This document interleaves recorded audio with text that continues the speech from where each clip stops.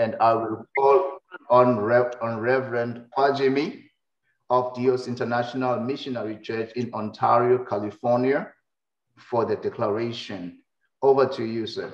Lord, we thank you for all the wonderful, glorious children of God that have gathered all over the world to celebrate this June the 16th, where thousands of youths decided to take their fate in their hands. Lord, we ask that you speak to all the people that are gathered, encourage and empower us in all spheres of life. Father, your word says in Ecclesiastes 3:11 that you have put a quest for eternity in the heart of men. We ask, oh God, that quest to move forward in freedom and liberty with justice for all. You encourage, you empower us. Fathers and mothers that have fought the battles, their efforts will not be wasted. We ask, oh God, that you touch all the speakers today. We ask, oh God, that this event will turn new successes and victory for all and sundry. More so, empower our youths all over the world. Wherever the Black faces are seen, let there be knowledge, wisdom, and empowerment. We thank you because you have answered. In Jesus' name we pray. Amen. Amen. Amen. Thank you, Reverend, for the prayer. Now let's listen to the national anthem of South Africa.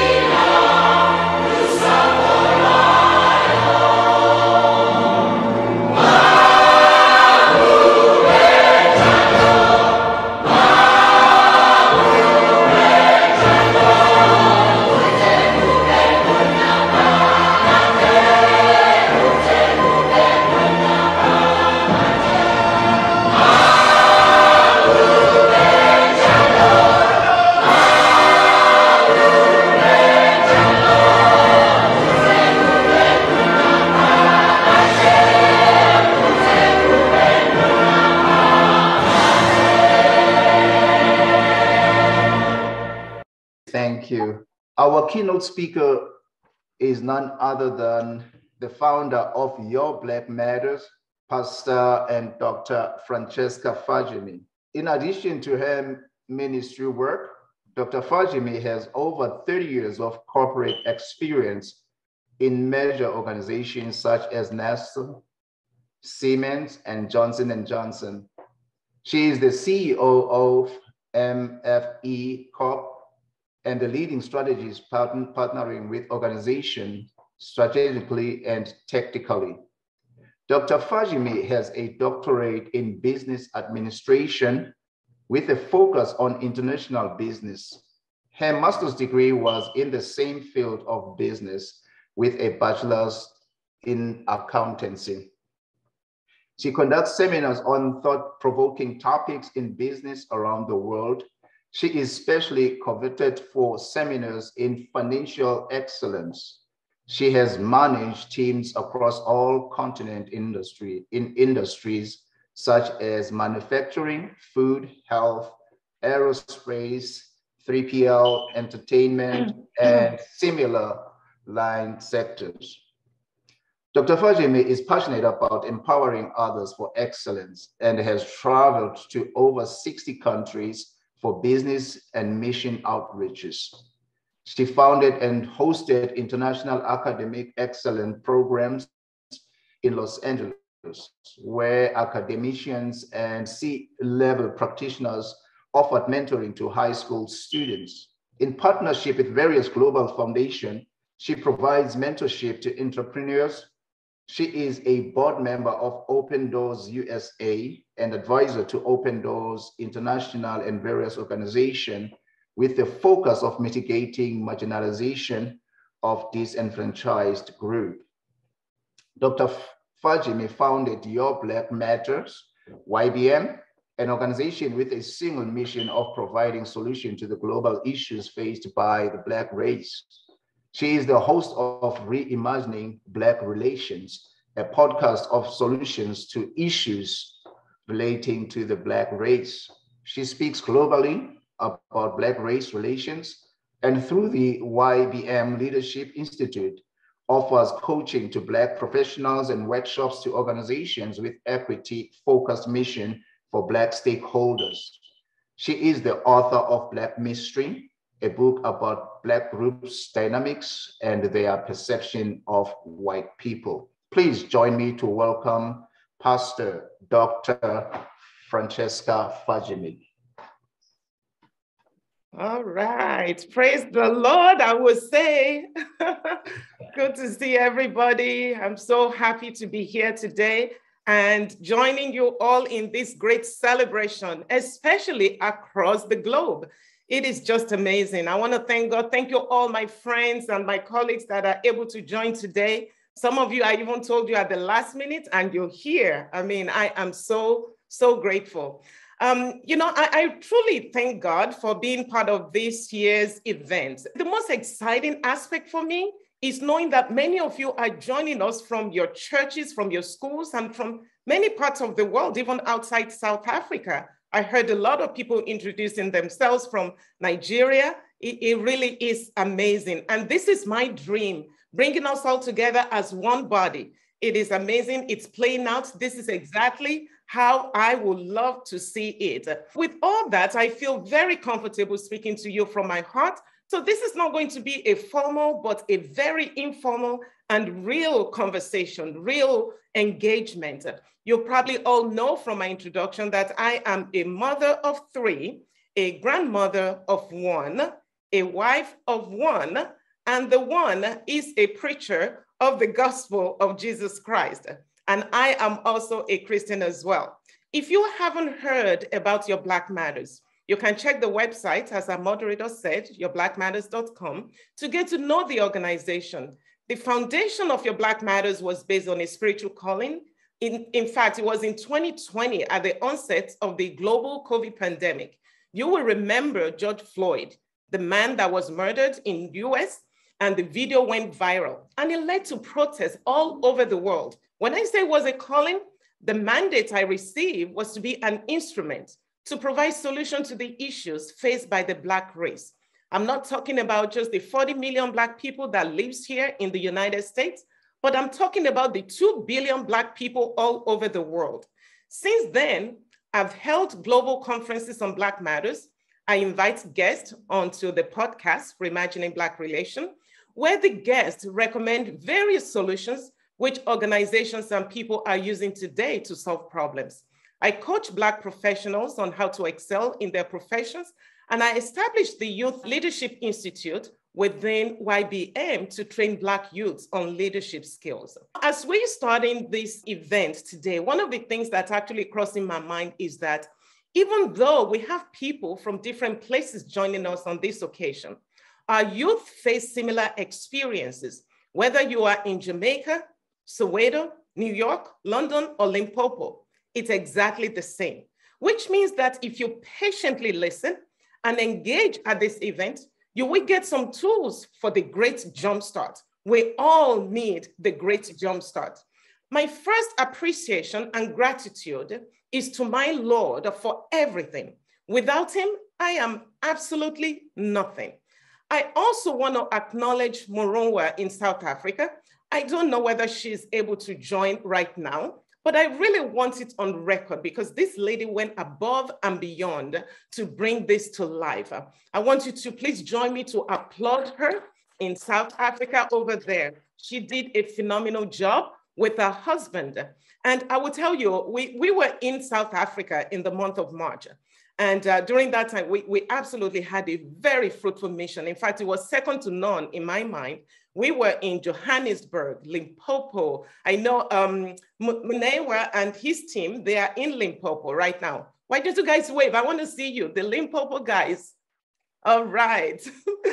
All right, I was there. We were there in the month of March, and Zanin, Pietermaritzburg, Durban, Cape Town, and many other places that just escaped my mind now. Anyhow, I met Moronwa through her husband, Jerry. Moronwa is a very, very sweet lady. We spent an afternoon together in the company of other brothers and sisters, but since I returned to the US, she stayed connected with me. So out of the blue, I think it must have been around the middle of May, she suggested having a special program for the upcoming Youth Day in South Africa. The rest was history. So I want to thank her and her lovely husband who's always working behind the scene to support her. I also want to thank my families, my friends, my colleagues, my mentees from many parts of the world, and all the subscribers to Your Black Matters and Reimagining Black Relations for coming on to support the South African youth today. It means a lot to me. And you know what's so amazing? I have never met a king before, but guess what? We have a king here today, a king joining in. I mean, it is amazing. I'm hoping the moderator will give him the opportunity to say one or two things to just let us know what does a king look like and what do they do? I mean, how does the life of a king evolve on a daily basis? It will be amazing. Anyway, I know that you heard the moderator telling us a little bit about the event that occurred in Soweto on June 16, 1976. The Black South African high school students from various schools in Soweto, they protested in the streets because a decree was passed which forced all Black schools to use both Afrikaans and English to teach in local schools. For those of you from outside South Africa, Afrikaans is the language spoken mainly by white South Africans. So the protest was because they passed a law that Afrikaans should be used to teach students in the schools in addition to English. You can just imagine it to mean that you speak English, your natural language is English, but all of a sudden, they now told you that they're going to use French to teach you math, social studies, chemistry, and all the subjects. The first problem is you don't speak French. You don't understand French. The second problem is you will never understand chemistry or math or biology or whatever it is if they continue to teach you in French. This was already a guaranteed failure for the people, the Black people that are forced to do this. It was a failure from the beginning. Obviously, the decree was resented deeply by the Black population. The Archbishop Desmond Tutu called it the language of the oppressors. Many teachers' organizations also objected. The students began the march, only to find out that police had barricaded the road along their intended route. The leader of the group told the crowd not to provoke the police, and they rerouted the march. They ended up near Orlando High School. The crowd of between 3,000 and 10,000 students made their way towards the school. So the students, they sang and waved placards with slogans displaying, "Down with Africans." Another slogan says, "If we must do Africans, Vorster must do Zulu." Vorster was the prime minister and he was white. The police said they're vicious dogs on the students and shot indiscriminately at them. Many young lives were lost. Emergency clinics were swamped with injured children. The police requested that the hospitals provide a list of all victims with bullet wounds so that they can prosecute them for rioting. The hospital administrator passed the request to the doctors, but the doctors refused to create the list. Many white South Africans were also outraged by the government's actions. The day after the massacre, about 400 white students from the University of Witwatersrand marched through Johannesburg City in protest of the killing of children. Black workers went on strike and joined them as the campaign progressed. Riots also broke out in the Black townships of other cities in Africa. In remembrance of this event, June 16 is now a public holiday in South Africa, and they call it Youth Day. You know what actually made this event quite unique is that, believe it or not, it sort of coincided with Juneteenth, a federal holiday in the United States, commemorating the liberation of enslaved Blacks. President Joe Biden signed the legislation last year on June 17, 2021, making June 19th a federal holiday in the United States. So this is a memorable day. It's a memorable occasion. It is worthy of celebration. Now, if you think back, you will know that there has been many changes since the event in Soweto took place. In fact, I think the theme that we're using today, the Great JumpStart, is more than appropriate. Why did I say that? Firstly, we must be thankful because the difficulties and problems faced by youth that time was definitely worse than what you are facing today as youth. At least now you have rights. You can move from one district to the other. That time you dare not. You cannot move from one area to the other. You need a permit, or you need somebody that's going to give you the assurance they will accompany you. So rarely do people move from one place to the other. It's almost like you living in, for those of you that are on this side of the world, in Los Angeles, and they're telling you that, Miss Jackie, you cannot go beyond St. Charles. That's it. To go to Crenshaw and Venice, you need a permit. If you don't have a permit, you may be persecuted, and we don't know what that can lead to. That was the restriction and some of the constraints and difficulties that many of our Black youth, Black people, period, that they were facing during that time. So right now, I must say, hey, we are grateful. At least you're able to move from one place to the other. However, Black youth all over the world are still not where they need to be. There is high unemployment. For those of you with employment, you are probably underemployed. Many don't even have the right skills for better jobs, which leads to the cycle of poverty. There are other issues that are self-inflicting, like bullying. Actually, the statistics of bullying in South Africa is quite staggering. And today we have a great lineup of speakers who will address these topics. We're going to be talking about bullying. We're going to speak about building generational wealth. And we're going to be speaking on bridging skills gap through volunteerism. The Great JumpStart is breaking down walls and barriers to success. But before you can break down walls and barriers, you need to know yourself, or at least know what your community and the world around you think of you. Trying to give you the definition that the Encyclopedia Britannica captured for Negro. Okay, this was in 1798. It was a name given to a variety of the human species who are entirely Black and are found in the torrid zone, especially in that part of Africa, which lies within the tropics. In the complexion of Negroes, we meet with various shades, but they likewise differ far from other men in all features of their face. They have round cheeks, they have high cheekbones, a forehead somewhat elevated, a short, broad, flat nose, thick lips, small ears, ugliness, and irregularity of shape characterize their external appearance. The Negro women have their loins greatly depressed and very large buttocks, which give the back the shape of a saddle. Now I'm going to paraphrase the remainder. These unhappy race have the following characteristics. They are idle, that is, they are lazy. You can't trust them. They are revengeful. They are cruel.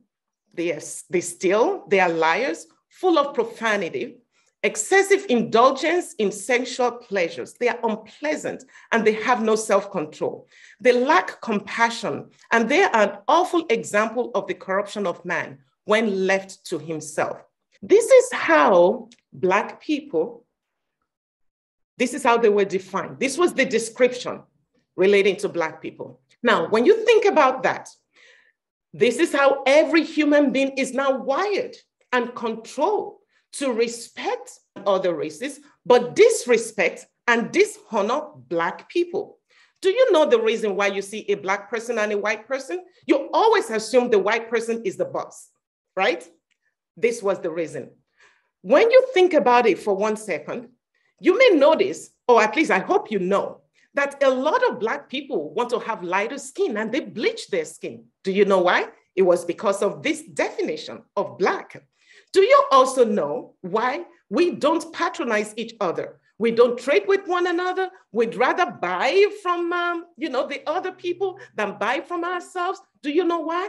Because of this mindset. We have the mindset that Blacks steal, Blacks are liars, Blacks are lazy, Blacks are ugly, Blacks are all these things that you've read about, to the extent that we Black people, we don't like Black.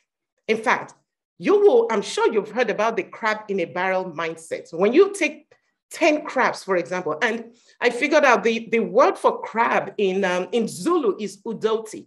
Udoti is crab. So when you think about the crab in a barrel mentality, take 10 crabs and put them in a bucket, okay? And all of them are trying to get out because maybe there's hot water or something in the bucket. As one crawls up, the others pulled it down until eventually they all died. Now, why did they die? They did not die because they did not try to get up. They died from exhaustion, from trying to go up, getting pulled down. The one trying to go up was exhausted trying to go up. The one that is pulling others down died because of exhaustion, trying to pull others down. So literally, they all died, not because they did not have the knowledge or the way out to be able to get up, but because they have decided that, look, instead of me allowing my brother to make it, I'd rather pull us all down and we all die in the process. Now, there was a famous orator, Malcolm, who said, "Who taught you to hate yourselves and love those who hate you? If you don't like your skin color or yourself, tell me, why should anyone like you or your skin color? The way you see yourself is how you'll carry yourself. If you see defeat, then defeat it is. If you see victorious, welcome victor. The battle is invisible, and you can win when you apply the appropriate tactics. This must not be you, that you are going to be pulling others down. This better not be you, that you're going to see your brother and your sister as liars and thieves. This should not be you, and this is no longer you. I'm telling you, without us overcoming that and loving one another and seeing the best in one another, I'm sorry, it is a difficult battle to fight. Do you know that the richest person in history was a Black man that looked just like you? His name was Mansa Musa. He was the emperor of the former Mali Empire, which was a region that covered many countries in Africa. His wealth was actually determined, incalculable. He only lived for 57 years. He was considered the richest man of all times. He owned the Bambouk gold mines, which account for more than 50% of the world's supply of gold. Its territory produced half of the world's gold stock. Do you also know that Frederick Jones was a man who looked just like your father and your husband and your brother? He was a self-taught engineer with a number of important inventions. Self-taught means he did not receive formal education. His most notable invention was the refrigeration machine, which they used to transport food, blood, and medicine during World War II. Do you know that Garrett Morgan was another man who looked like you? Morgan was the inventor of something many utilize every day, the traffic light. He created this after witnessing so many accidents on busy urban intersections.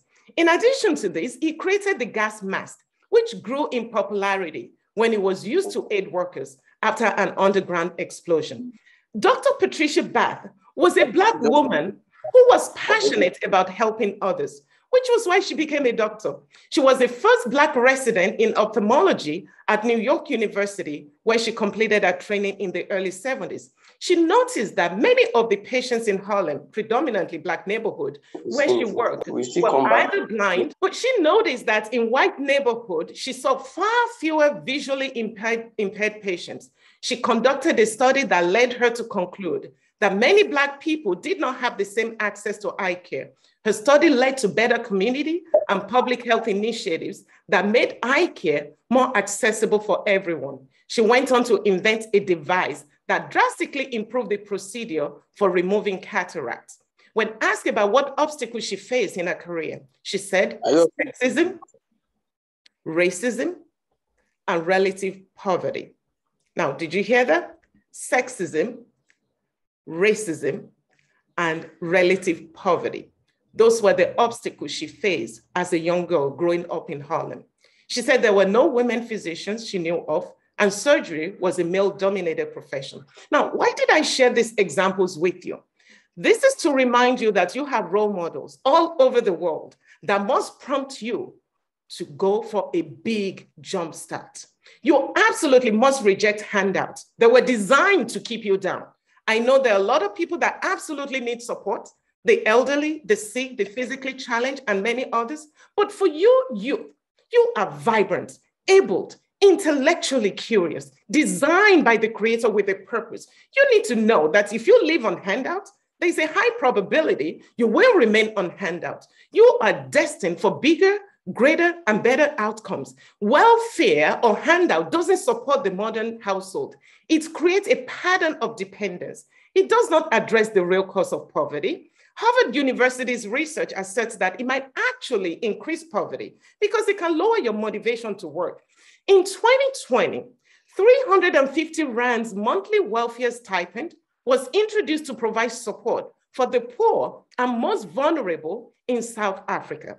For non-South Africans here today, 350 Rands is equivalent to $22 per month. So the government pays this amount to provide support for the poor and most vulnerable. It sounds great because when something or someone provides support, it means whoever is providing that support really cares for you. Well, I want you to step back briefly. I read an article printed a few months ago that the number of welfare recipients in South Africa now exceeds the number of taxpayers. That is, the poor and most vulnerable are the largest population group, which confirms the point that welfare does not improve the situation. Instead of the 350 Rands per month, why not engage in little trading, petty trading, be creative, provide needed services, gardening, braiding hair, cleaning, be creative, but don't be greedy. No single person can do everything, but everyone can do something. I've seen young people making lemonades, freshly squeezed juices, fruits, and many other things. Just make sure it's nothing illegal and ensure it will not negatively affect the health and well-being of the people. I must also tell you that you need to curb your appetite to buy, and buy. Research shows that Black people are the largest consumers in the world. We buy things, clothes, shoes of different colors, jewelries. In fact, our counterparts that make things, they price them for us, not for themselves. They know you can spend 300 Rands on something that only costs 3 Rands to make, and they know you will never try to make it, but you will pay any amount for it. We buy, we consume, we pay. We don't make enough. We are always buying. When you buy, money leaves your hand. But when you make things, or if you sell things, money comes into your hands. So think carefully before you buy that next item. Do you need it? Or must you have it? Or it's just that I want to have it. I would just like to have it. The other thing I would like to bring to your attention is that we must make every effort to support each other, buy and sell to one another so the money can circulate in your community. Go to your local store and look around. Tell me how many of the items are Black made. Anywhere in the world, the story is the same, even in Black countries. In fact, you prefer imported items because they look better. You actually believe they are better. They're better quality. They smell good. They have a broad smell. I know many of you know what I'm talking about. But what I'm saying is this: you need to promote your cultural identities. Produce. Buy Black. All parents, Black or white, they buy white dolls for their kids. Why don't you make Black dolls? Make pretty Black dolls for all parents to buy for their kids. It is very important because we are made in different shapes, different colors, and we can promote our color. I must also tell you this. In fact, I would be very sad if I don't talk about the impact of too much social media. Social media formulates, confirms, and grounds our beliefs. They make our beliefs. They tell you what is pretty. They tell you what is ugly. They tell you what is nasty, what you must stay away from. Then they tell you what is nice, what is smart, and what you should prefer. Be careful of what you watch. You know, a research I read about in the US confirmed that Black people watch far more television than any other group, only 44 hours a week during the period of survey. Not only do we watch too much TV, we watch anything, whether it's good or bad for us. We just enjoy watching things. The shows may demean us. We watch it in the spirit of comedy and we laugh about it.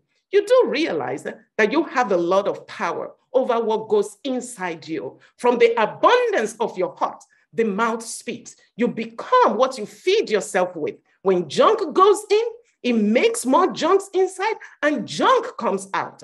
So in terms of social media, we need to control our appetite of what we take inside. I will tell you though, South Africa is not near the top, but all youth between the ages of 16 to 24 spend the most time on social media globally. I'm going to give you something that's going to surprise you. Maybe it won't surprise you. Nigerian youth are #1 in the world. Nigerian, you may find this funny or feel a sense of pride and purpose and accomplishment. It's exactly the reaction you're supposed to exhibit. However, the reaction I expect from you is a deeper reflection. When I spend this much time of my life on social media, what does that mean to me? What does that make of me? How does that define me? Mayo Clinic, a major research institute in the United States, confirms some impact of too much social media. It says it includes disorder of every kind, general addiction, low self-esteem, mental ill health, suicide risk, depression and anxiety, bullying, cyberbullying. Again, it's all about what we feed ourselves with, dissatisfaction and discontentment with life. I would tell you, instead of social media and all that hours and hours of television, use that time to learn a new skill. Read books. I know we don't like to read, but it expands our creativity and we gain more knowledge when we do this. You know, today I was told that many of you that are joining from South Africa, you're joining from your schools and your churches.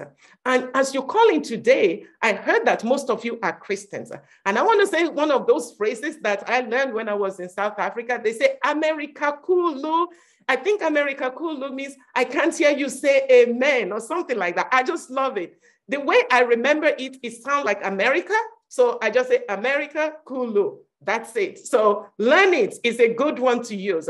Now, for all of you that are outside South Africa, I want you to go along with me and you will be blessed today because I know that when it comes to the subject of religion, many people hold their heart, they hold their thoughts. They're like, oh my gosh, maybe we shouldn't touch it. I just want you to just hold that thought for 1 second and go with me as I try to clarify a little bit of confusion among Christian youth, or those of you that are considering to be one, or you're still sitting on the fence. Now, the first thing I want you to know is that God is spirit. He's not white. He's not black. He's not brown. He's spirit. Also, there was the notion that God cursed Black people. So they would never, ever make anything. In fact, they will forever serve others.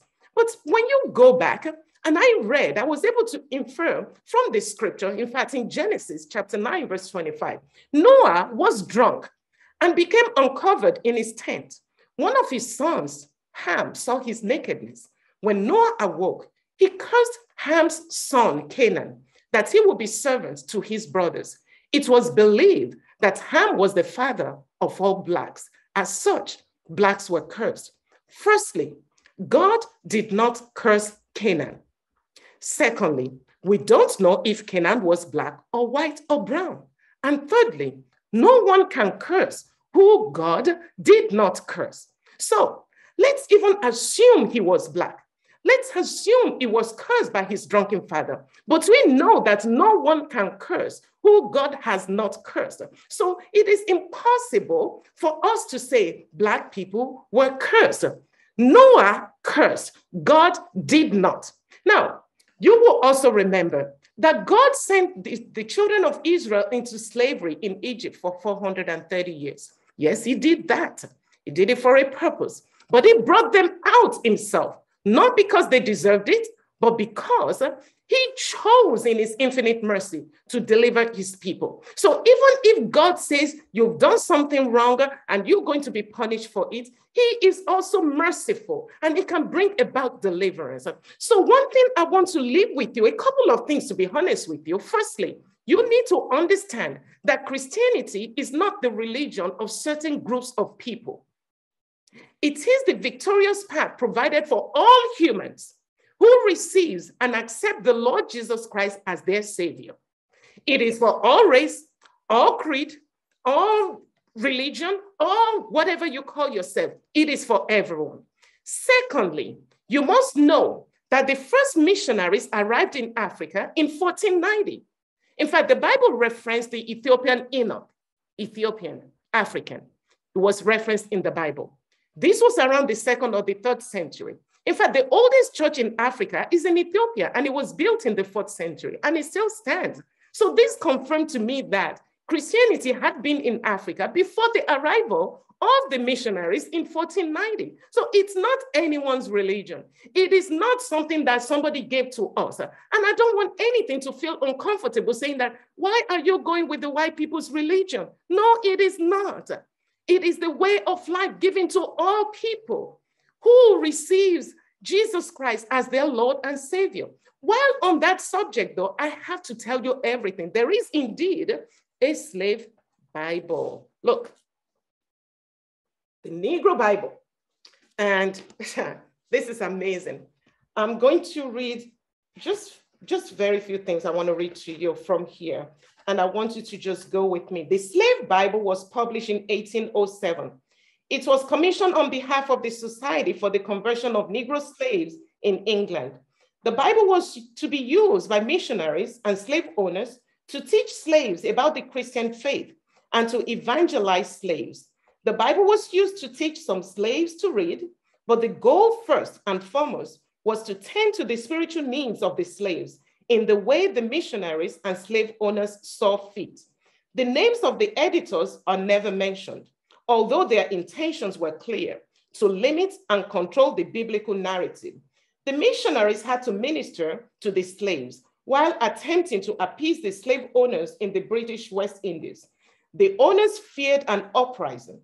Their usual paranoia was heightened because Haitian slaves had overcome their masters 3 years earlier in the only slave revolt in history, in which slaves successfully overthrew their European oppressors and formed a new nation. Slaves and free people of color, led by a former slave and the first Black general of the French army, Toussaint Louverture, along with the man who would become his successor, Jean-Jacques Dessalines, defeated Napoleon Bonaparte's forces, overcoming their masters.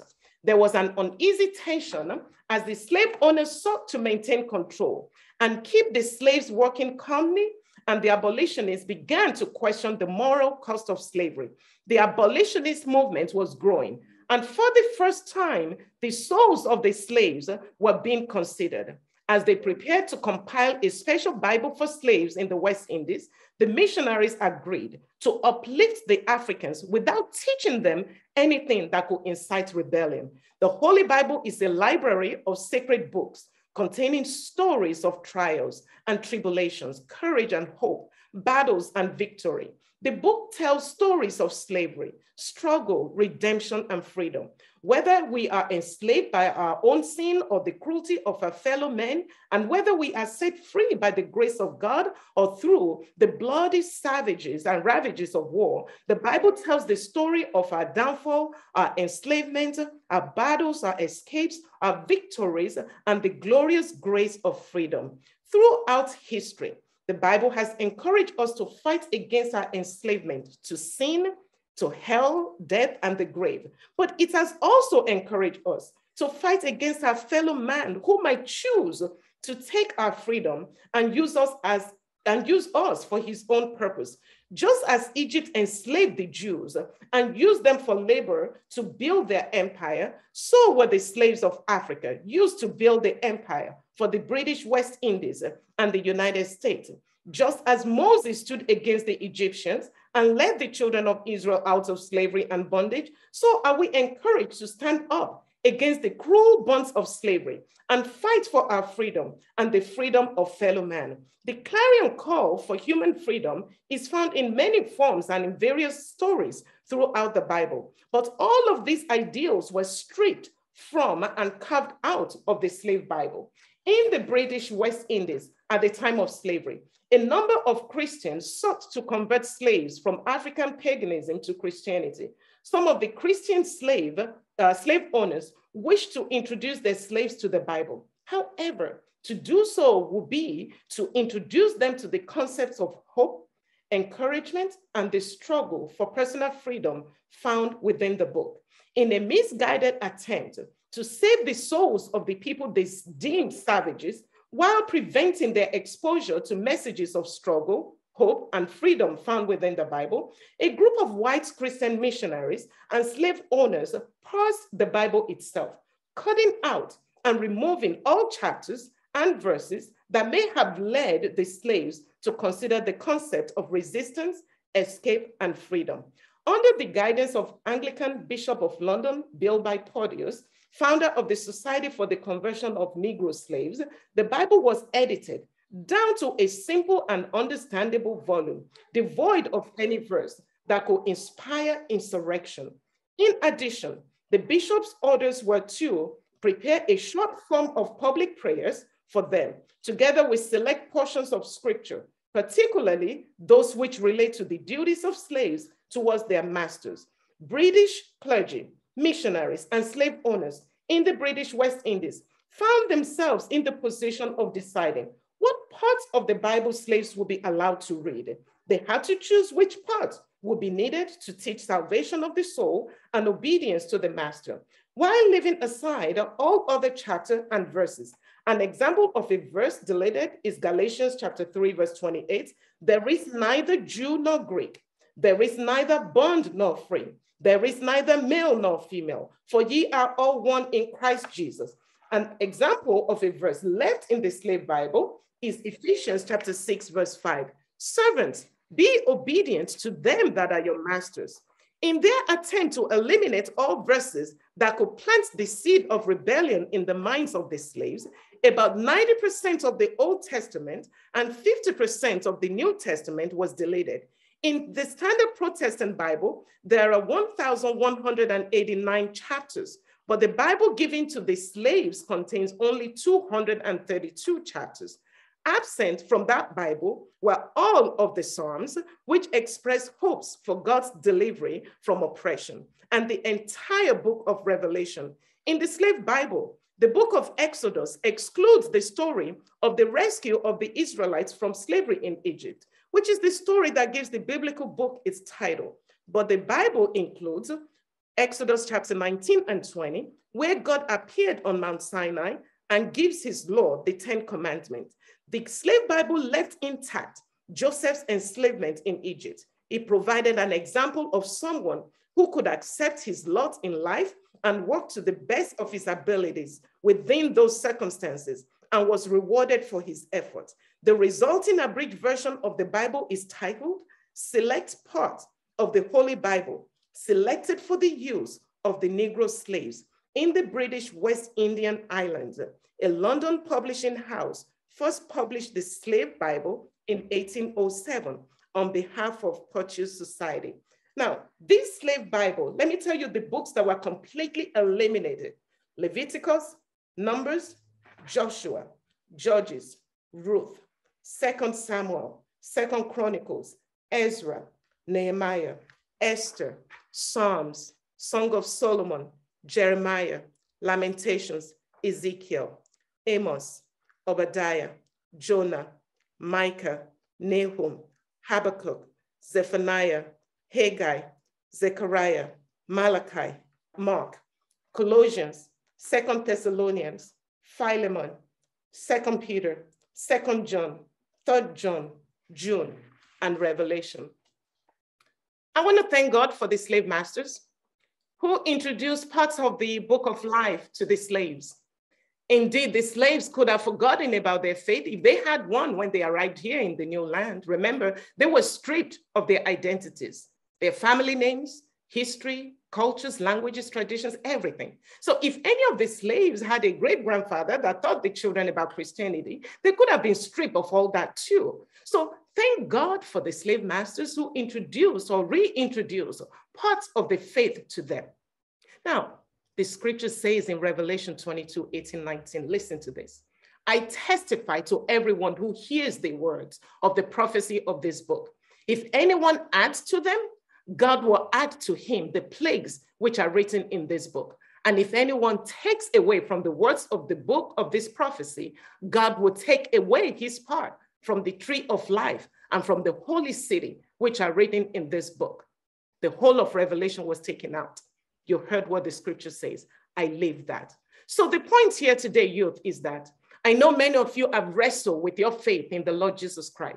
You don't need to doubt anymore. God is not white. God is not black. God is not brown. He is spirit.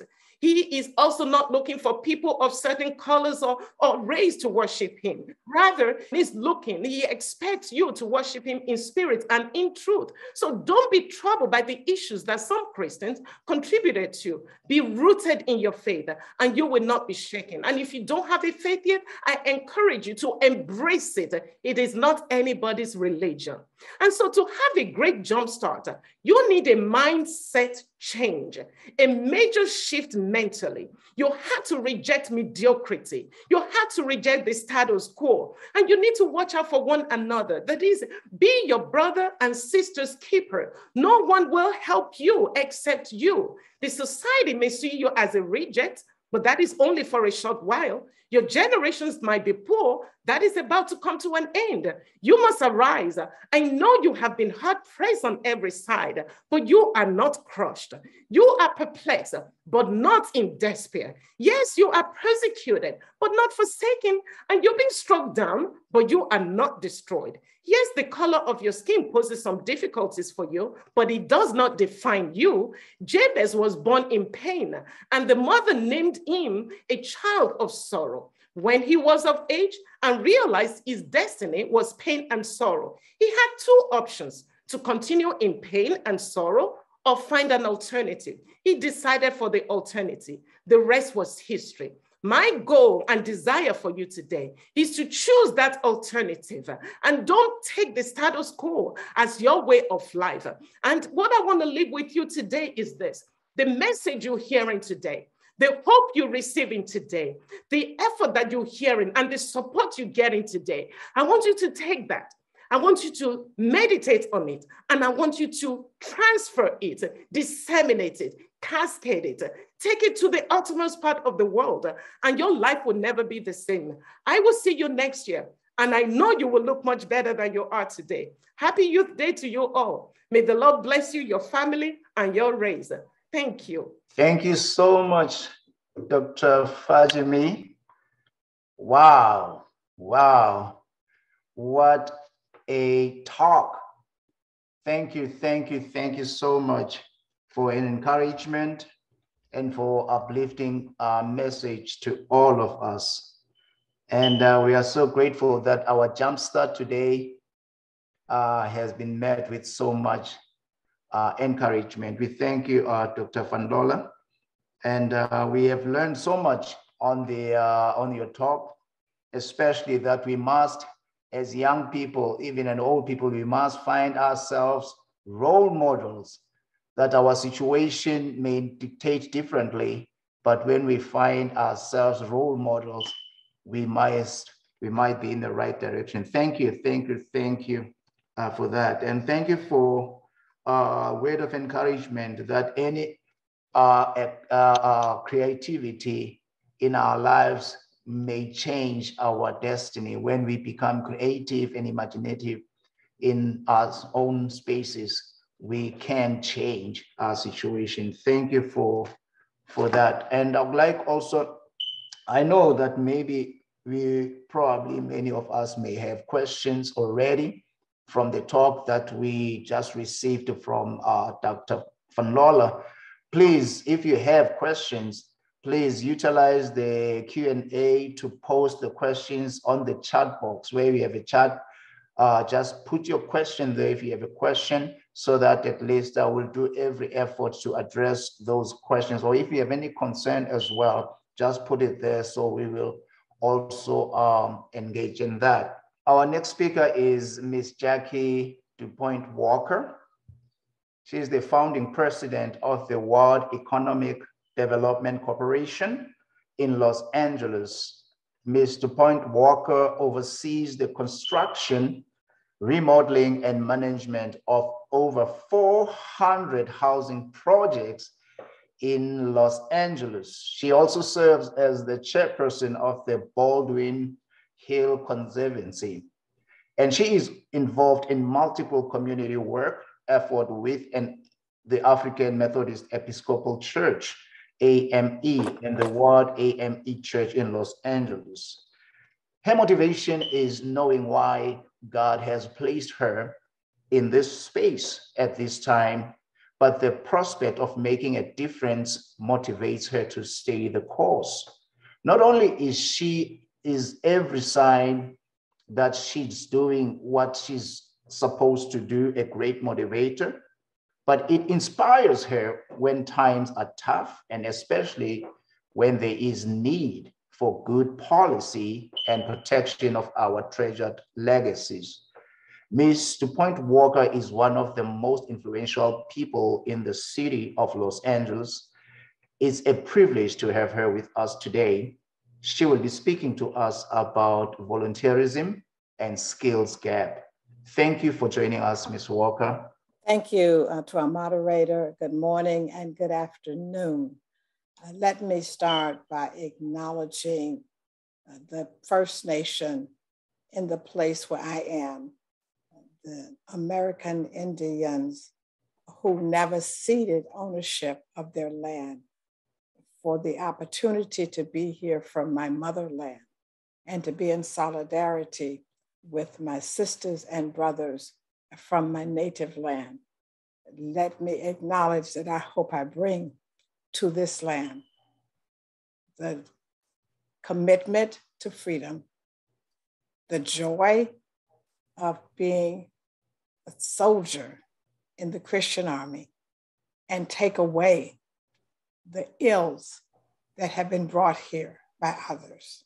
Let me acknowledge that I stand in solidarity today with those who sought their freedom in South Africa, the youth, because the scripture says a child will lead us, who stood up, and that I pledge today to stand with you because it is our watch, it is our time. Good morning and good afternoon again. I am so happy to be invited to join you today. I didn't really understand the celebration, and Dr. Fajinmi invited me. So I did my homework. And as she has said, there's so much solidarity in what we're celebrating today, the National Youth Day in South Africa, and Juneteenth, which we finally have as a national holiday in the United States of America. The quest for freedom rests with us. The achievement of freedom rests in our listening to God. And so I want to take advantage of the day to just talk a moment about my walk, inspired by that wonderful message that we had a few moments ago, and to challenge each of us, because we both are looking to a season and a common date, and we can have a common journey. I think I'm going to be able to share. Let's see. Can you see? Yes. Okay, thank you. I want to talk about volunteering, remembering National Youth Day, and using the theme, The Great JumpStart. A little exercise as we start, and it's designed primarily for the young people, but I think we can all learn.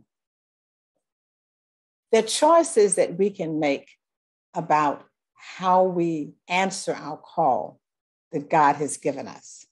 our call because we realize, and there's a saying that we have used in many different ways, while we're here on earth, service is the rent we pay by living, by being, by answering what God has called us to be.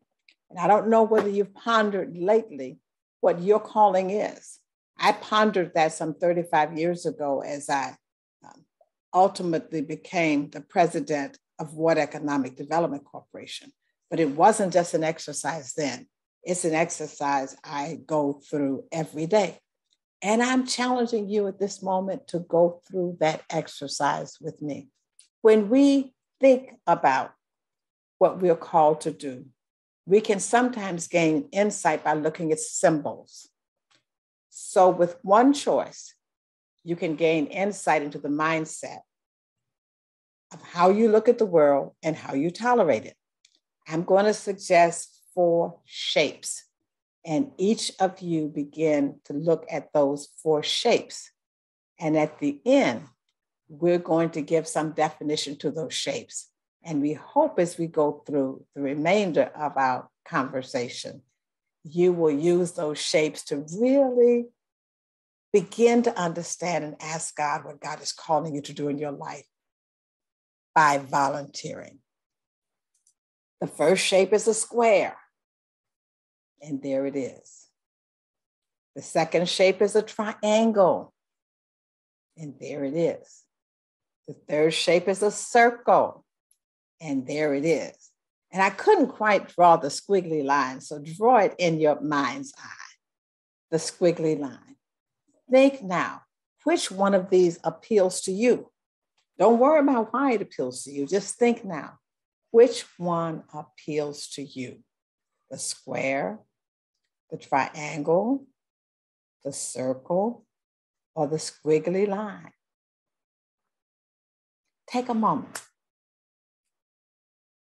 Pick a shape that best matches your personality. And I'm going to ask 1 or 2 people to unmute and tell me why a certain shape appeals to you. And then we'll quickly go through for all of us what the shapes might mean.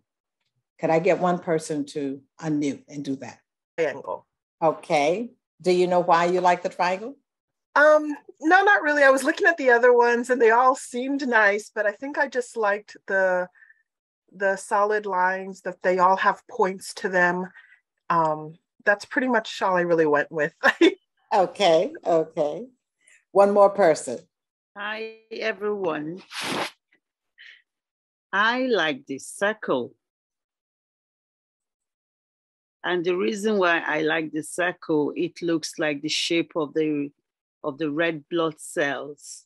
And I know that the red blood cells carry oxygen. And without oxygen, we can't live. So I so much like that, yeah. So let me just start with those 2. We had the triangle. Triangle symbolizes love to multitask, being self-motivated, being impatient, and being successful. Does that describe your personality? A little bit, yes. I do love to multitask. I could be doing 4 things at once, and sometimes it annoys people because I'll have 3 conversations with the same person. I keep jumping from things, and you have to be able to keep up. Okay. I mean, 4 different stories at once. Okay, let's go to the circle. Circle works best on teams, wants to fix everyone else, reluctant to say no, empathetic and compassionate. Does that describe you?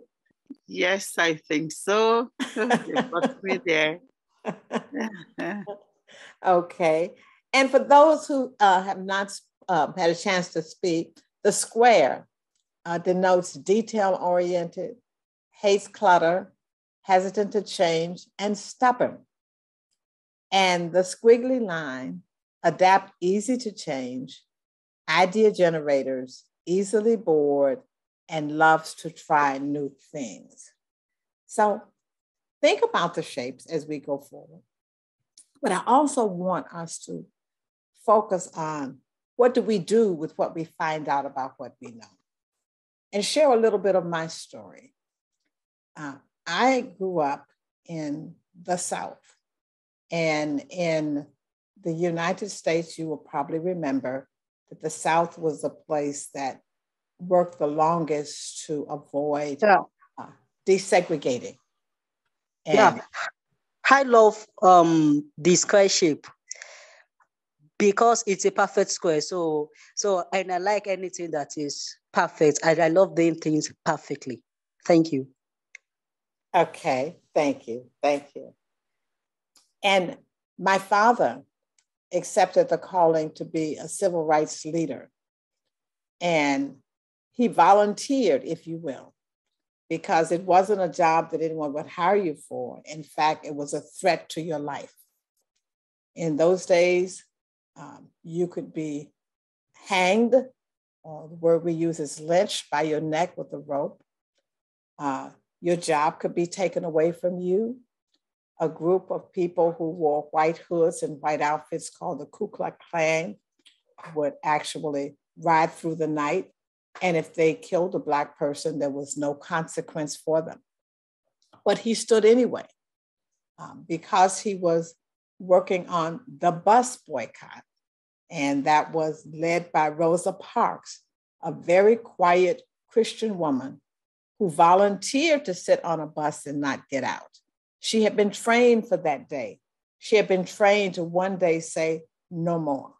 And it led to us being able to ride anywhere on a bus and actually being able to work as bus operators. But in that time, my father had to teach us as young children to crawl around our house so that we were not subject to a gunshot. And he tried to have us sleep in the bedroom in the back so that we would not see a cross burned on our lawn. A cross burning on our lawn was a signal from the Ku Klux Klan and from white people that you need to stop what you were doing or move from where you lived. That was always a source of joy. My mother's job was threatened as a teacher. My father had newspapers subscribed in his name and brought to the house that said he was a communist. And that was a very bad thing then. You could actually be prosecuted for being a communist. But he did not stop. And ultimately, that town desegregated. We know about Montgomery. We don't know about that space in Tallahassee, Florida. And I say that because often the stands we make may not ever be publicized, but we make the stand because we have to make that stand. Fast forward to my high school year. And I was looking forward to going to the wonderful historically Black university in my town called FAMU. And I'm at my high school assembly where they're announcing where we're going. And it is announced I'm going to Florida State University. And I am totally stunned. I've had no conversation. I have a full scholarship to FAMU. And I asked my teacher, how did that get announced? He said, your parents and I made the decision. Well, you didn't ask a question then. You just went along with what your parents said. I asked my parents why. They said someone needs to go and desegregate Florida State. There were 4 of us as Blacks in a university with 10,000 white people who did not want us there. But we went. 3 of us graduated. I was so sick of them, I graduated. I finished a 4-year course in 2 2/3 years because dropping out was not an option. And we were reminded, you're opening the door for people who you may never see and may never know. And what you do here will make a difference in whether this door stays open. I share that because each one of us still, unfortunately, has the opportunity to open a door for someone. We wish the problems had been solved in the 50s and the 60s and the 70s and the 80s. We thought some of the problems were solved, but we're now finding that some doors have to be reopened. Some doors have to be kicked open again. And that is a charge we have. Later in life, as I moved from the South to the West, there were still battles, and we still fight those battles. And so the starting of World Economic Development Corporation was an effort from a faith base to make a difference in communities where people don't have much money, who don't have many jobs, needed to live, and somebody else wanted to push them out. We call it gentrification. And we started trying to protect that. We started trying to be sure that they would still have a place to live. We started trying to be sure that the place they live was decent and affordable. We are still doing that 35 years later. And it's a baton that I hope to pass on to someone who is younger, the age of my grandchildren, to carry on, because we know that every generation must be convinced anew, as Coretta Scott King said. And so the best that we do where we are now still has to be rejuvenated by someone in the future. I share with you the importance of volunteerism because it's not always a movement. It's not always the founding of something. It's sometimes sitting on a board and commission. You heard in my introduction, the Baldwin Hills Conservancy. The Baldwin Hills Conservancy is the largest piece of land in the Black community that needs to be preserved. Right now, it's a virtual oil field for the most part, where people have found the richness of oil and they're drilling through. We live there. How do we control it? The Conservancy says that as those oil wells are no longer going to be pumping oil, or as they are shut down for whatever reason, they return to being the earth that God had planned for it to be, for us to enjoy. And so it is a job of the members of the board of the Baldwin Hills Conservancy to protect that from the interests who want to keep pumping, who want to start new wells, who want to keep the activity going in our community. And so sitting on that board is not a job. It's a volunteer opportunity. It's an opportunity to go and sit at the table and to say yes and no, and to encourage and to inspire and to find new projects for that area. We now have walking trails. We now have gardens where there used to be oil pumping. And in the future generation, when we pass this baton, we hope it will all end up being returned to enjoyable spaces as God had intended for it, not wealth creating spaces that take advantage and even pollute the earth. One of the greatest volunteer opportunities is working on the LA Metro Board. I've served on many boards and volunteers. Sometimes my husband and my kids wish I would just not talk about what was happening. But I don't know how each one of you might be called to make a difference when there is something happening that affects your church, that affects your neighborhood, that affects your family. We have to be that voice at the microphone. And that's what we were set up to do at Ward Economic Development Corporation. I found myself at the microphone, testifying often, saying this is a bad policy or encouraging a good policy. And ultimately, I was asked to serve on a number of volunteer boards, hours and hours in the evening. Sometimes with success and outcome, sometimes after years, you could not see where you had made movement, but always following God's direction. But LA Metro Board has been different. Finally, I was asked to serve on a board that could bring recycling of dollars to our community. Dr. Fajinmi talked about spending money with our own. It was an opportunity to create contract opportunities for people who look like me, that they could bid for and receive awards of contracts for millions of dollars to develop transportation in our community, to restore businesses, because when we build a train, sometimes we take away business opportunities, to support our community, to create jobs, to create career opportunities, because in transportation, there's 70 or 80 different types of careers that people can have, not just operating the trains and the buses, not just repairing and keeping them in good repair, but in accounting, and in the legal field, in almost any field, nutrition, almost any field you can think of in transportation. I know the vision on the continent of Africa to have a seamless transportation system. Oh, what a joy it would be, I know, for any of you who are interested in that, to make that difference. More than anything else, when we are at the decision-making table, we can help to control the quality of life that comes to us. we can be a part of not just being upset at what an elected official or an appointed official does that is not good for us. We can be the ones sitting there. And when we are sitting there, we can be the ones ensuring accountability. And when we're not accountable, our brothers and sisters and family members can take us to the woodshed at home to hold us accountable because we're closer, we see each other. When that decision maker is not a part of our community and our lifestyle and our belief system, it doesn't work. And so you're probably aware of the dilemma we have here in the US right now with people who sit in one whole division of federal government, the US Senate, who vote against everything that's in the best interest of Black people, who are trying to take away our right to vote. One state where someone is running for office as governor, saying, if I get to be governor, I'm going to purge all of the rolls of voters and everybody will have to register again. You know what that's designed to do. That's designed to make sure that fewer of us vote. And that's not in the South. That's in Pennsylvania.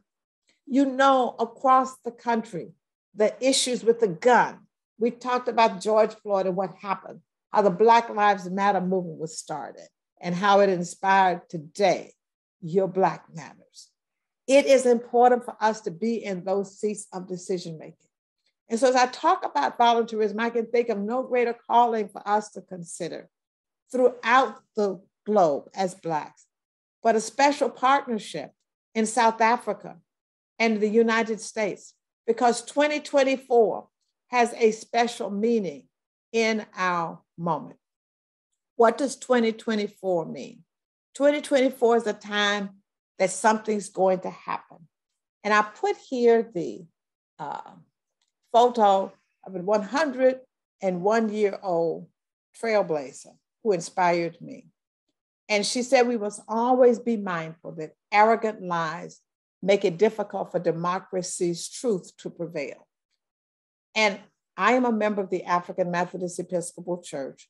We have a strong base in throughout the continent of Africa and a strong base in South Africa. We have a toolkit, and I listed here, that will help us begin to look at 2024, which is an election year. 2024, I don't know if it has a date on the continent of South Africa. I believe you're waiting. Election 2024. When is it in South Africa? Is it called by the government, or do you have a certain date? Here, it's going to be in November. But should we make voting our highest priority? Yes. We gather to protect the quality of life. We empower ourselves with knowledge to share. We leave to protest anything that will endanger lives and humanity. We stand even if we must stand alone. That's what volunteerism ends up being. We volunteer because we believe there's something that has to be done, something that has to be said, and we try to do it. So back to Dr. Jamie Coleman Williams.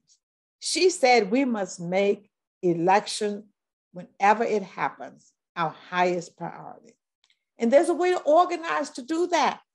And most of us will not get paid to do it. Some can be consultants in election, but some and most of us will have to organize. We become team captains and leaders. We make voting the small talk wherever you are, whoever you text, whenever you post, and everything you do. Let it be. It's our watch. What is this little system that you can take? And I'm going to summarize it here and then come back. It's adapted, and I want to give credit to Sister Lena Kennedy, who's a part of our church. 10 people are captains, and those 10 people choose 10 leaders. Those 10 leaders work under the captain, and the captain stays in contact with the leaders, and they find 10 members. Those 10 members work under the leader, and they find 9 community people. So it's 10 times 10 times 10 into 1,000. So that one team captain doing his or her job well can impact 1,000. I say to you, my brothers and sisters in South Africa, I am hearing already that the turnout to vote, to turn out to select the leaders who will make the laws of government that impact the quality of life, that will improve what they started out doing in 1976, looking for the best schools, ensuring the best education, making sure there are jobs and careers for our people, therefore ensuring that our children and grandchildren will not go hungry, will not lack what they need, simply because someone else has a foot on their neck. That comes with us going to the poll and exercising our right to vote. If I can as one person and just volunteering and doing what I know can be done very simply, staying in contact with those 10 and then 10 and then 10, impact 1,000 votes, how different is that than the spirit of 1976, when those members of our African diaspora took to the street to exercise their voices. And I am told over 600 were killed. They lost their lives. Maybe some didn't realize that day it would cause their lives, but they were determined to have their voices heard, and that's important. So we go back. The 10 captors identified the 10 people and the 10 leaders gathering. They get their information. They stay in touch. As we stay in touch about some other stuff that is not of consequence, this is something to stay in touch about. The 10 captors manage that. They check with their team leaders every day or maybe every other day. They keep in communication, encouraging them. They ask them, when you vote, give us your photo. And what do we do with that photo?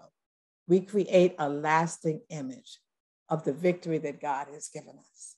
And so I say to you today, because this is my passion, it's the example I'm given, I hope it will become your passion. I hope you will know why you have been called to whatever God has called you to.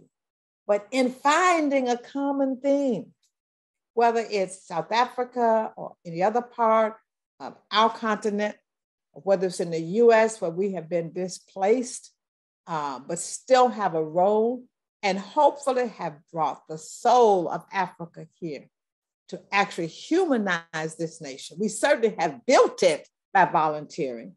It was called slavery. We didn't do it willingly. We weren't paid for it. We want now to choose how we bring our talents and skills to the table.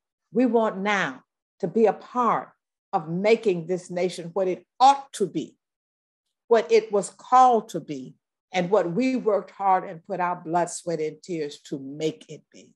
We want to be nurtured and connected. Today, I hope you will look at those shapes, find your personality, go to your prayer closet and ask God what God is calling you to do, to be prepared to stand, to be prepared for holy boldness, to be prepared for the victory. Because as God sends us out, we don't need to know where we're going, how we're going to get there, because God will send all that we need. I don't know about you, but that's been my life. And so I stand with you today. Yes, our Black matters. It is so important that we look not only for that which someone would pay us for, but this becomes the great jumpstart. I thank you for the opportunity to celebrate on this day. And as we go to Juneteenth, the second time it will be a national holiday today, we will rejoice with you in the connection that freedom is always our focus, and that what we can do to ensure freedom wherever we are, and not just for us, for everyone. That's what happens with us. As we seek freedom for others, the world is free. As we stand, everyone can stand. It is so important to us in this day and on this day to remember the shoulders on which we stand and to be strengthened in our faith walk and our using our talents and skills for God. Because the greatest payment we will get will not be in this world, will be eternal life. I thank you. And if there are any questions, I will certainly leave the tool. Hopefully you'll go to the website, take the material, change it, just give us a little credit, just say AME. I don't know if I have any AMEs on this phone, on this call today, but find an AME church and tell them they're supposed to be about the mission of freedom. They're supposed to be helping you, because no matter where we are called to a mission of liberation. And we are called as individuals of the African diaspora, the first people on the globe. The entire planet should apologize to us, but we're not going to wait for the apology. We're going to use our God-given talents and skills to move forward as God is leading us. So yes, our Black matters. Let's jumpstart today. With God and together, we cannot fail. Thank you. Awesome, awesome, awesome. Thank you, Sister Jackie. Oh, what an impactful and so much information. Strategies. Thank you, thank you, thank you, thank you for wonderful talk. There were some questions, if I could. Yes, I will give you the personality interpretation. I will send it to Dr. Fajinmi and however she can circulate it. In fact, I'll send the PowerPoint and you can use the PowerPoint, change the frames, make it your own. Thank you, Sister Jackie. And I heard that the quest for freedom rests with us. We have no other excuses, as Sister Jackie has emphasized on us tonight, this afternoon. The quest for freedom rests with us. So we cannot wait for nobody to come and help us. And also I was impressed by the shape presentation. And I would like you to think about these shapes. What shape are you in terms of whenever we have to do some volunteerism? You have to think about what shape you are, so that decision you make will be appropriate. And also we learned that Sister Jackie talked about that we can control the quality of life that comes to us. We can put measures in place that will control the quality of life we want. And I know in Africa, we always say the Africa we want to build the Africa we want. And this is what she has already set forth, some strategies that we need to do. Thank you, Sister Jackie. And also you mentioned about we must keep on kicking the doors open. Not every door will be open for us. And not every door that we think it's open, but we must keep doing it. And lastly, you said we shouldn't wait for anybody to make things right, but we must continue. We must not wait for any apology because it might not come, but we must continue to shape our future. Thank you, thank you, thank you for that presentation, inspiring presentation, Sister Jackie. At this time, I'd like also to introduce to you and to express that we have an honor of someone special also in our midst. We have the Excellency, the King, Dari, Erin of Aluti, Erin from Nigeria. We would like to honor him. And I don't know if ever he would want to say something. Okay, thank you. Let me give over to you, King. Good morning. Are you hearing me? Good morning. Yes, we hear you. Oh. Yes, we hear you. To be on this program, I'm very happy and elated that I have the opportunity, even though it's a last-minute invitation last night, that I could participate on this program. I really appreciate the two speakers that had already delivered their messages. And I want to say that the jumpstart for the youth, the Nigerian perspective, to guide the youth of South Africa. Youths are the same all over the world, as God is the same. There is no God for black man or God for white man. So what we all believe that is the language of God is prayers. And no prayers enter voicemail unless you are in a hurry to get a reply. What I want to say is, in the words of Bob Marley, he said, freedom, emancipate yourself from mental slavery. None but ourselves could free our mind. If we listen to the orientation of the whites and do not pursue what is good for the blacks, our youth will always be misled constantly. But we as kings and traditional rulers, we stand as the pole that is holding the two plates of the scale, balancing what is in the public. The first speaker, Doctor, made mention of our voracity in devouring things that are foreign. We always buy what we want, not what we need. And that is a road to poverty. Because if you don't buy what you need and you always buy what you want, you end up with a lot of junks in your homes and there won't be any savings for the future.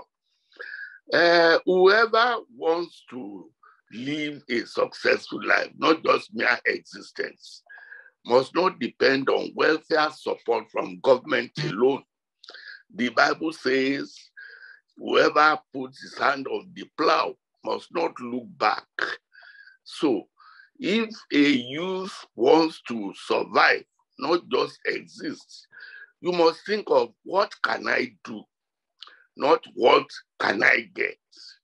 If you always think of what can I do, you will survive. I give a typical example of two young girls who flew in from Nigeria to the United States for a course of study. One from an average home. The other one came in because she passed her exam of scholastic aptitude test, the SAT. And to survive almost became a problem. But she had something going in for her. She knows how to plait hairs and weave and braid hairs, women hairs. So every weekend she's making money, $10, $15 as a stylist, as a hairdresser. And the one that is taking money from home is always writing home for support. The one that was working with her hands always had more than she needed because she knows that to get those money in her kitchen, she needs to put a lot of energy. The one that is getting money from her parents was always spending. So they both graduated, but the one that is plaiting hair has more business sense than the other one. Both of them are now out of college. And one is already working on her own, established a home hairdressing, and people are patronizing her. And if there are events, she will be called upon to come and braid hairs, weave hairs, styles, and going across states. So the youth need orientation. What we need most now amongst our youth are two things: discipline and change of values. If you are the one that loves music, you shouldn't make the musician, the musician could be your hero, but the musician must not be your figure, the one you look at, you want to copy. The lives of late Brenda Fassie or the life of Brace Lucky Dube. If you love music, don't make the musician your role model. Love the music and look away. And that is one of the things that are taking our youth away because of these new electronic things and social media. They will go and start copying whoever is an entertainer, and they lose their life, they lose their orientation, they lose their focus. So the youth must have two things now: discipline and change of value, respect for elders, respect for customs. Currently, our politicians, they have finished the community. You say you are either a Christian or a Muslim or a traditional religion. They've added another religion. Some of the people are now forced to worship either the dollar, the naira, or the rand. So if you don't believe seriously that God leads and God provides, and you fall in the trap of the politicians, you will be entrapped and enslaved forever. We should get our youth orientated to know that to live is not by taking bits and pieces from politicians. We should have a focus, a direction that will make us leaders and not just followers of tomorrow. I'm not a politician, but as a traditional ruler, we all love all our children who do come. I love the way Julius Malema used to contribute in the parliament. We don't know the local politics of South Africa here, but when you see him, you know that even where the fire is out, there is a coal that still has fire under the ashes and is coming up. So what the old Desmond Tutu, the late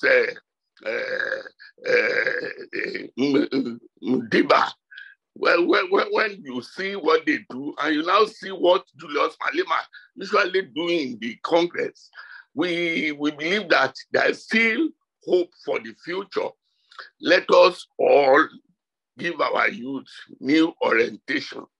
The Lord say, I will not lead you down a road that will hurt you. Trust in me. I will protect you because I love you.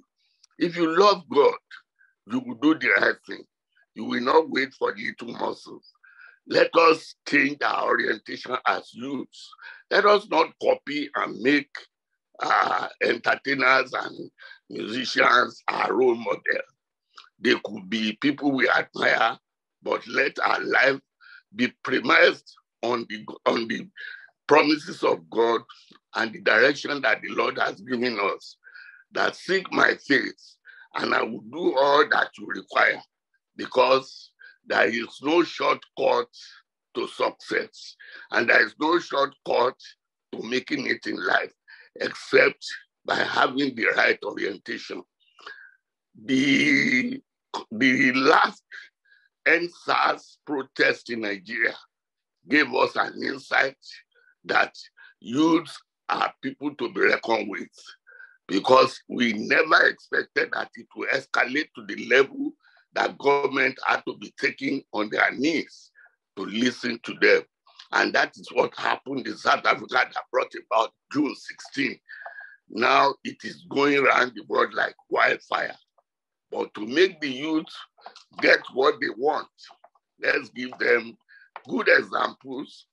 Let's not encourage flamboyant preachers who are always talking about riches and prosperity, but those who are preaching salvation and godliness.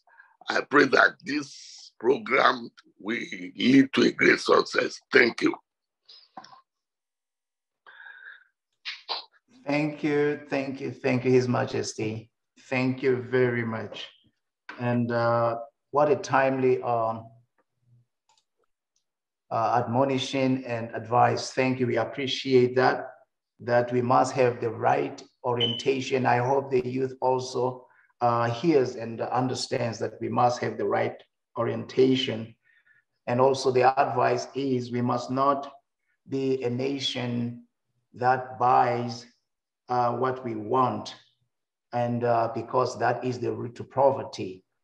And also the king has also said we must also try to at all times to get what is right. And also two things that are important that can change our life and our course as young people. It is a discipline and a change of values. And we hope that we'll continue to engage and also to apply what we just heard today, that we must choose right, the correct or proper role models. And he mentioned iconic Brenda Fassie. She's an iconic in South Africa, and many people love and like it, Dubin. But we must have the right orientation of our role models. Thank you, our Excellency and His Majesty. And now we are going to go to the next speaker. Our next speaker is none other than Prof. Jacob Gordon. He is Emeritus Professor, University of Kansas, Kwame Nkrumah Endowed Chair. He's of University of Ghana.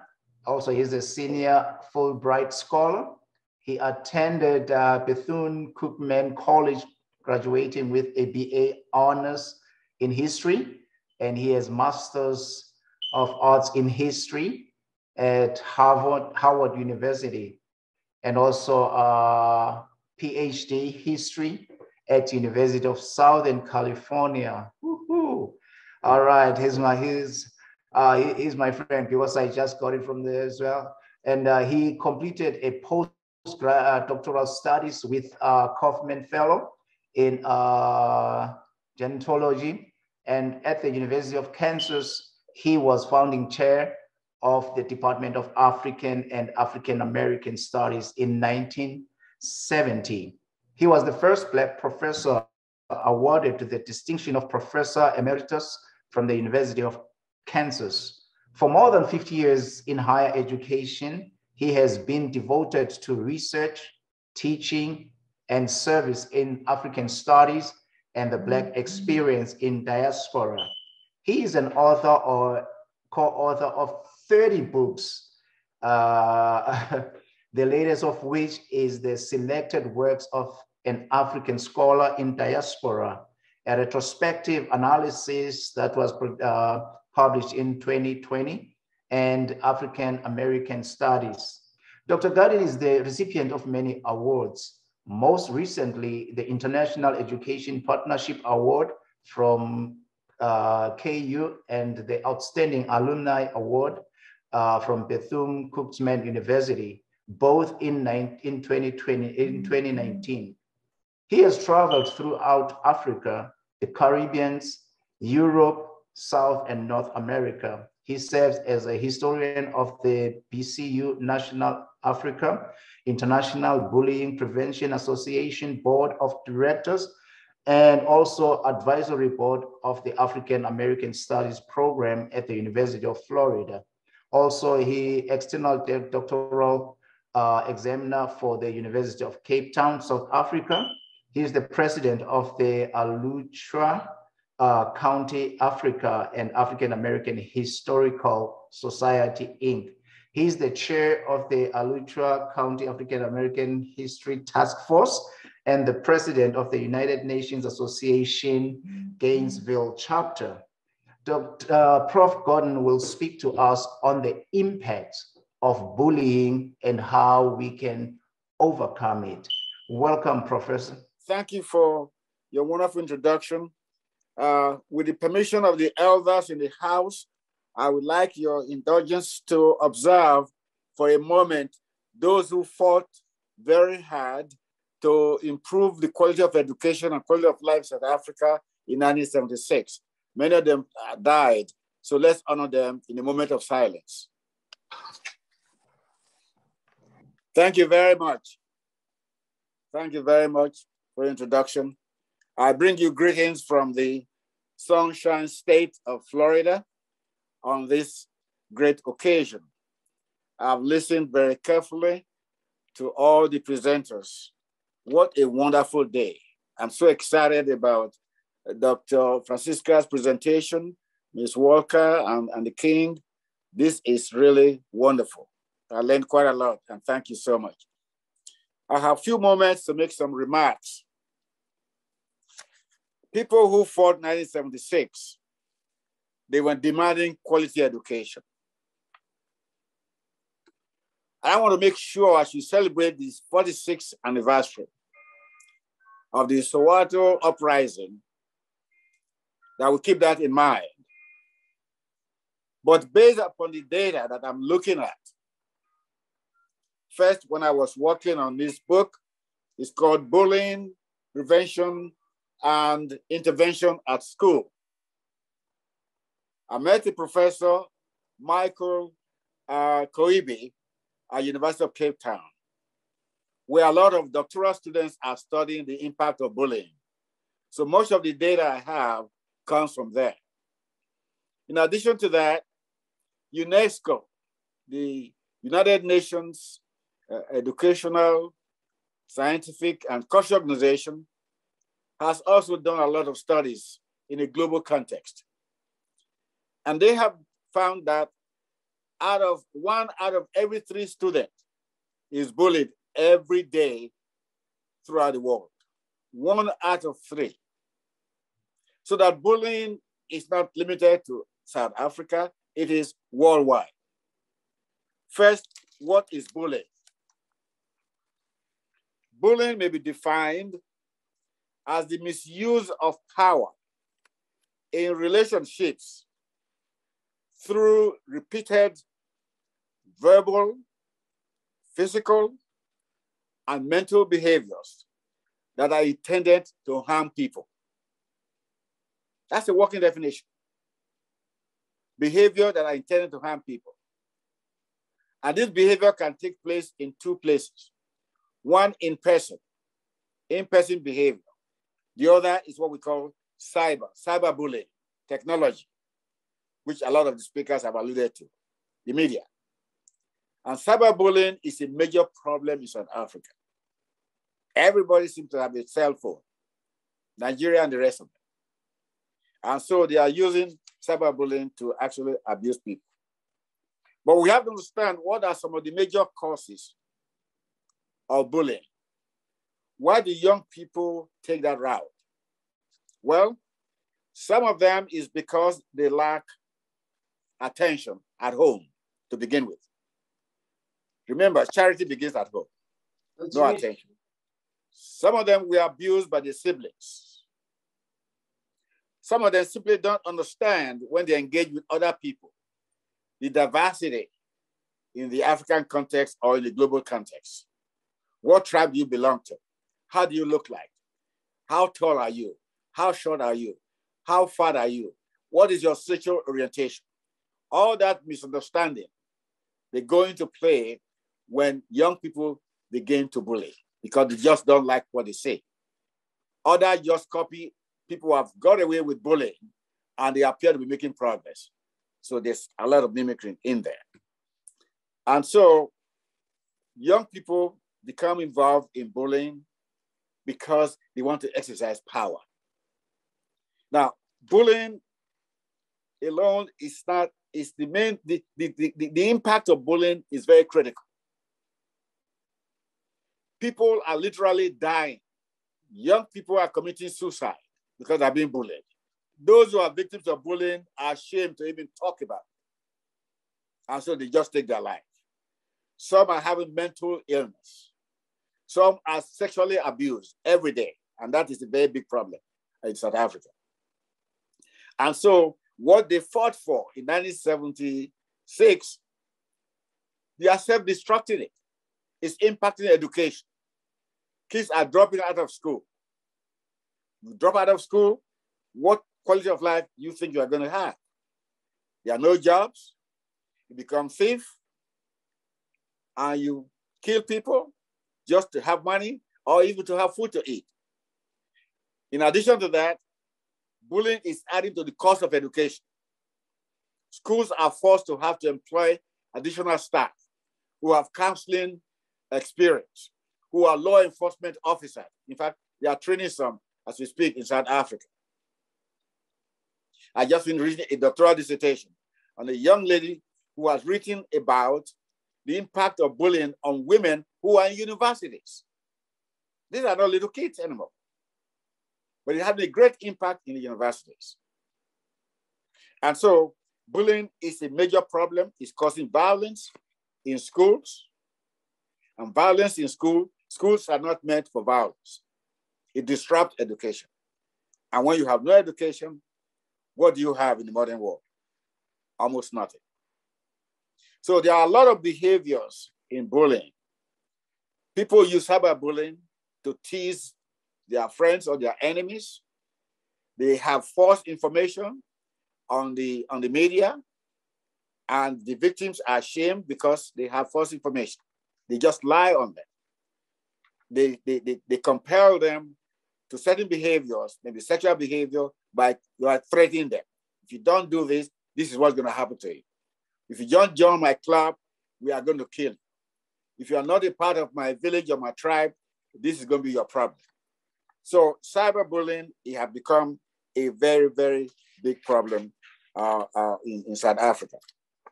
Now, some of you are probably 10 years old or 12 or 15 or 19. You may ask, I'm a young person, what can I do? So here, I'm going to conclude a call for action.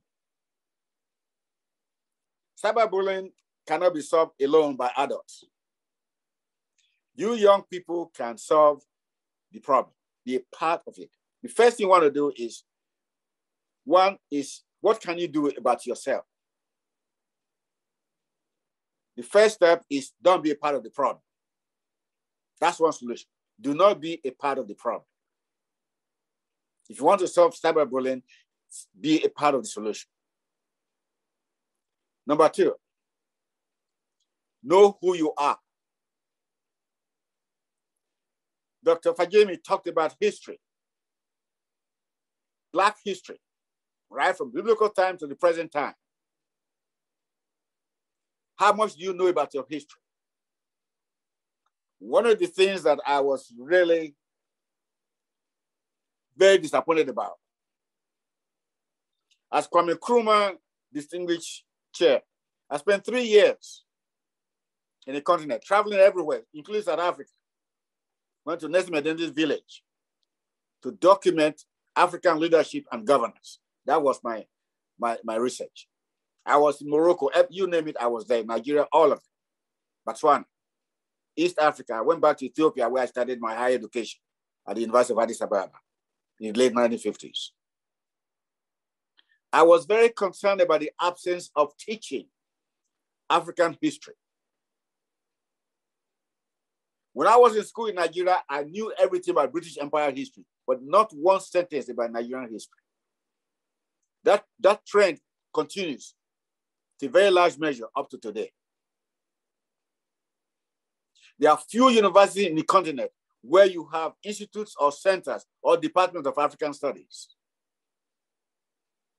There are few that actually have archives.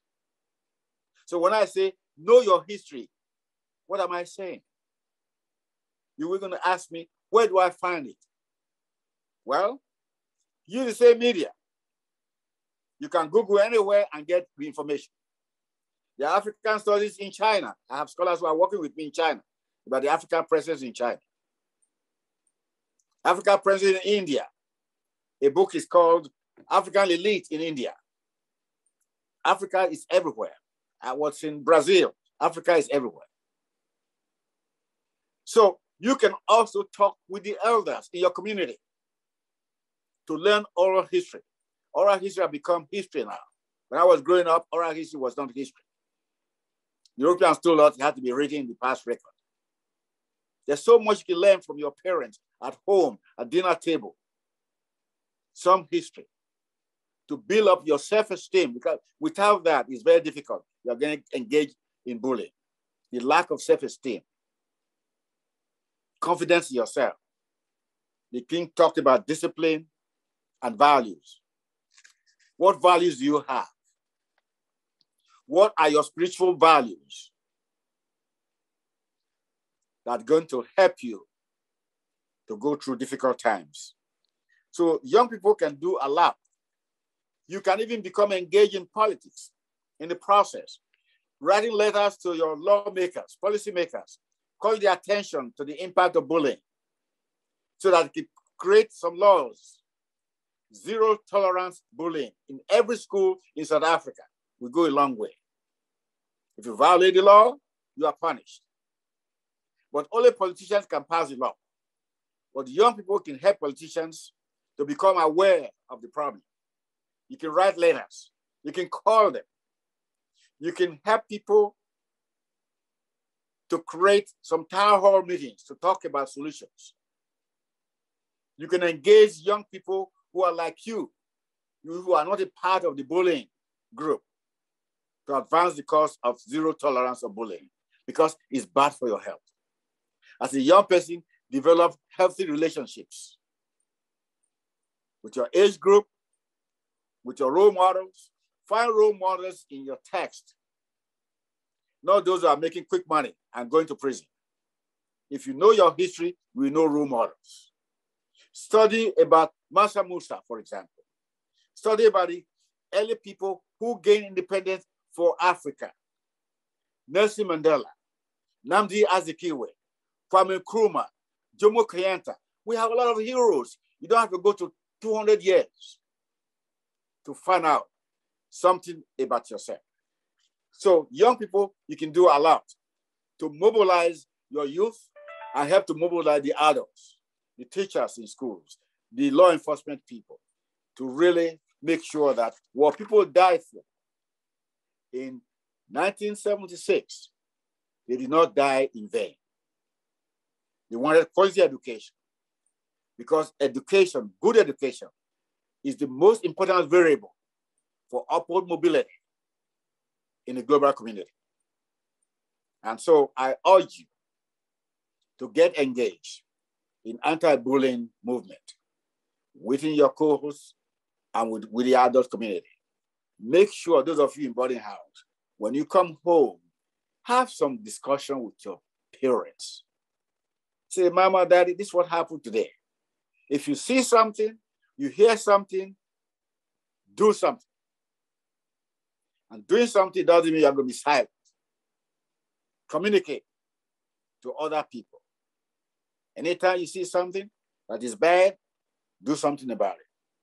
No one can save us except us. And with that, I want to thank you for the opportunity to make few remarks, and I'll be very glad to take any questions. Thank you, Prof. There's so much that we have learned from whatever we have been trying, we have heard from the speakers, and it's so mind-blowing.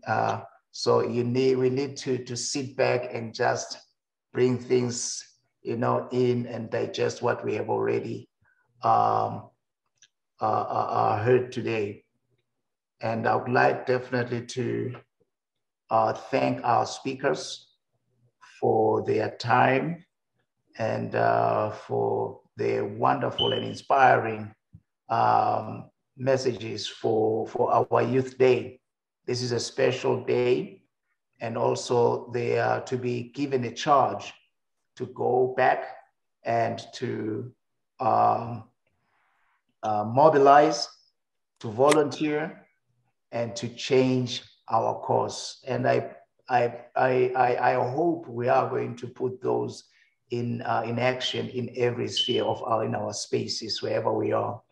I would like to thank our panel and to thank our speakers, presenters, our speakers for their timely message on this day. This is a special time, especially never had an event where a king attended. So we had a special time and with the king as well. It's so special. I don't know if ever you don't know, but it's so special to have all of you with us tonight and this afternoon. I really thank you for that. Thank you, everybody. Have a wonderful one. And please continue to support one another, encourage one another, and remain blessed. We'll be back next year with power, with might, and a lot of strength. Okay, thank you. Have a good one, everyone. Bye-bye. Thank you.